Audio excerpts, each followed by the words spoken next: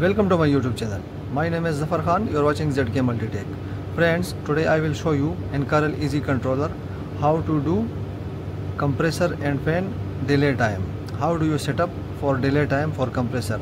Why? Because if you suddenly switch off and switch on, switch off and switch on the system, so you need to have delay time. How do you will set the delay time? Set key long press, keep it on hold, PS will show. You can see PS. Now you enter the password, press set, it will show 0 and then password 22. Hold 22 and then press set.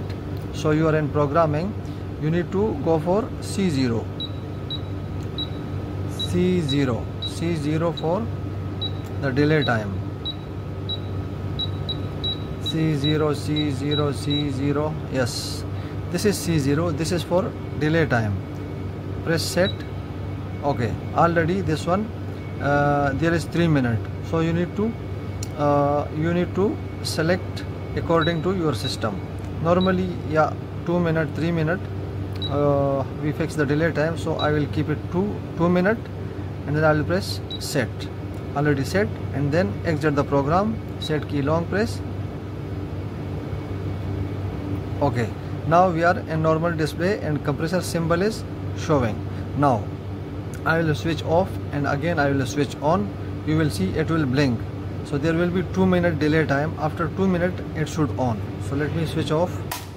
Okay, now I will switch on. You will see. Now you can see the compressor symbol is blinking, so there is no power also. This is for the compressor. You can see there is no power. After 2 minutes this you will see the power is here, so this is 2 minute delay time. So we'll wait 2 minutes and we'll see the delay time it is working or no. So now just I will show you within 2 minutes how do you set the temperature. For set temperature, press set. See, now it is blinking, so you can set the temperature. For example, you want to put 2 degree, put into and then press set. Set already. Now the next thing, you can see the manual defrost. This is defrost symbol. This both key you can use for up and down, and also this is manual defrost, and this one is on off. By this key you can switch off and on. So let's go for manual defrost. This key, so we are waiting for the compressor, so we will not go in manual defrost. Just see, within 2 minutes it should get on.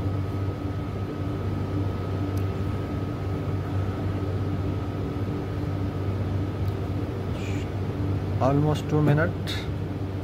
Almost. Come on. When it's get on, it will stay continuously. Now it is blinking.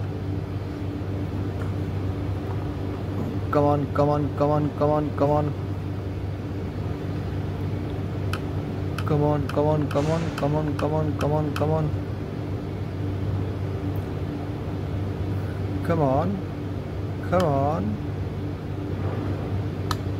Can see now this is on continuously. Compressor is on. So now here, which I told you, you will see the power here in the compressor symbol, but there is no power. Why? For this one you can see this is line and neutral, and this one you need to give one loop here, line. From the line you need to take one loop to the line, and the same line will out for your compressor. So you can see it's already get on. So this how need to set for compressor delay time. Thank you for watching. See you in next video.